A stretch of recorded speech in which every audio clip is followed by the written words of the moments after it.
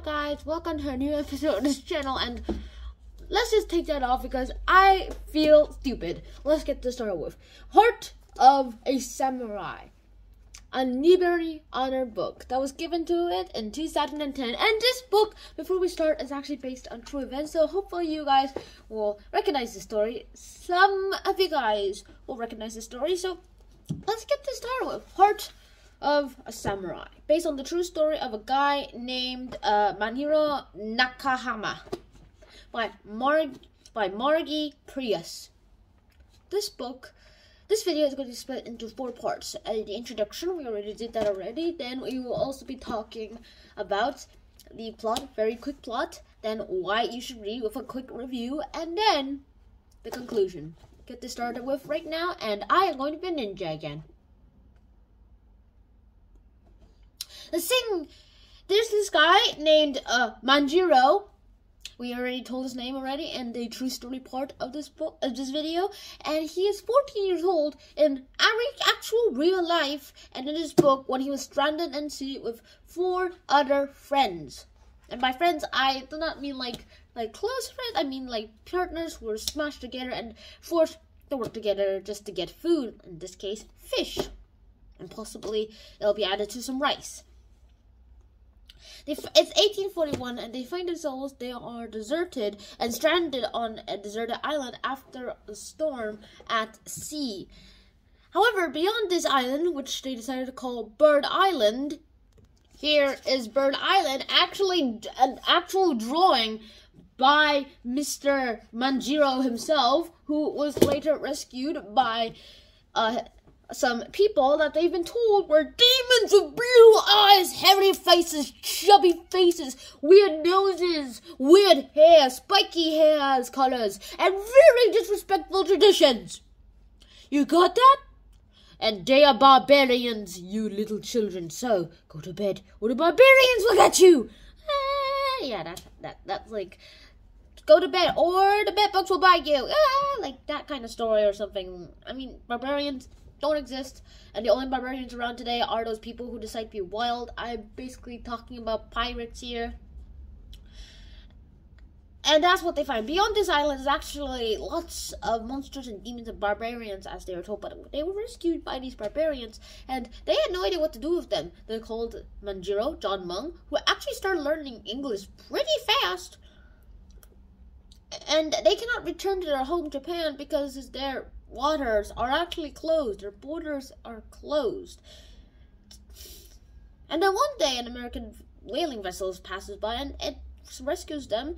They become friends. Manjiro becomes friends with the captain, and Manjiro, after living 10 years, 6 of them on the sea, 4 of them in America, goes to places that he never ever dreamed he would visit or even existed. As I mentioned already, like America. This boy, Manjiro, was the first Japanese person to actually set foot on America. So he's called the boy who discovered America! Not America Vespucci, but Manjiro discovered America! At least, discovered America for the Japanese. He discovered so many other wonderful inventions, and he actually enjoyed lots of it. He told his culture to other people, and they seem to like it too. And the crazy thing is, there's pretty much no saying that could get over them.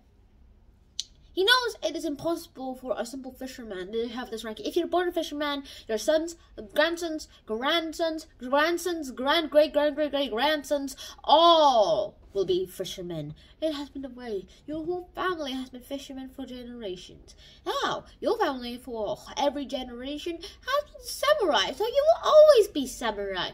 Now, you noble, every generation from you noble will always be noble. You, sir, peasant, every children you bear will become peasants. Except you, Manjiro, you are allowed to be a samurai. We'll make this one exception. Protest, this is a change, we hate change! And like, all of that seems to happen for Japan, and it seems to be that is kind of a weird thing. Change is kind of too fast for them. You get to change lots of things. Respect is just one thing that, well, Manjiro had to learn, or now should I call him John Mung? John Mung seemed to learn almost nothing, and Manjiro needs time to actually expect here. What we learn from this book is that there is lots of changes in the world. Now let's go into the why you should read this book. This book should be read for a number of reasons. One, it's a biographical sketch. I personally like biographies, and I personally like historical fiction. So if you like historical fiction that's actually based on real facts, actually mostly based on real facts, and this book is just right for you. Whee! Second of all, the thing is, this book also teaches us about the racisms of the world.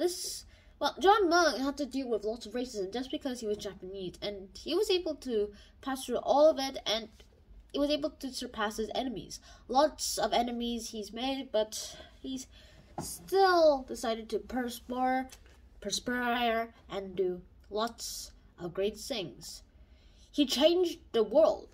When Commodore Matthew Perry, no, not the guy who like the Friends guy, no, not that guy, Matthew Perry, the guy who unisolated Japan. John Monk, who was in America and had first-hand experience of what they did, he literally just went there and told these guys, look, the Americans don't want to conquer us. They're too busy improving their own country. They just want trade and a place to restock and refuel things. That's all they wanted. And so what happened next is that John Monk decided that he would be an ambassador, and he helped the shogun and other lords. He was one of the people who argued that Japan should start expanding and open its borders again. Also, he was never allowed to directly communicate with with the Americans. He was finally able to go on an embassy trip in New York, and this is what happened. He was able to meet Captain and Mrs. Whitfield again. Yeah. Well, that seems nice, doesn't it? The last reason why you should read this book is that this also teaches you one thing. Even small, subtle changes can change the world. Now, I'll give you an example. Let's take a lake, and let's say you want to skip pebbles along it. However, you miss, and the pebble drops down. However, if you did pebble skipping, then it would probably take 4 ripples. It would probably create 4 ripples, but you just 1 ripple. One small ripple can turn into a gigantic ripple, which can eventually touch everything that is in the lake. And that will eventually change the whole lake itself. The lake will never quite be the same ever again. It'll never quite be that same again. The only thing that seems to work here to actually change it back is that there is nothing to change it back. Small changes, like that pebble making that small ripple, will turn into a gigantic impact. Like that ripple turning into a gigantic ripple, touching everything in the lake until it calms down again. But that lake will never quite be the same again. So that's about it. And one more thing before I go is the conclusion. This book teaches us lots of things. The life about Manjiro, small changes becoming big changes. We're all equals. Just because you're born into a fisherman doesn't mean you have to be a fisherman. You can go to elevate this rank. And that you belong home. You don't need to travel the world to try to find a home to actually realize that you just have to go back to the start. You don't need to travel the world to find that out. All you just need to do is look into your heart as deep as possible. Home sweet home, as they say. You should know that already. Look into your heart and see what you really want. So I hope you guys enjoyed today's episode of Hanshin Show, and I will see you guys in my next episode. And that is it. Shlan out. Peace. I think I finally got it right by now. Bye.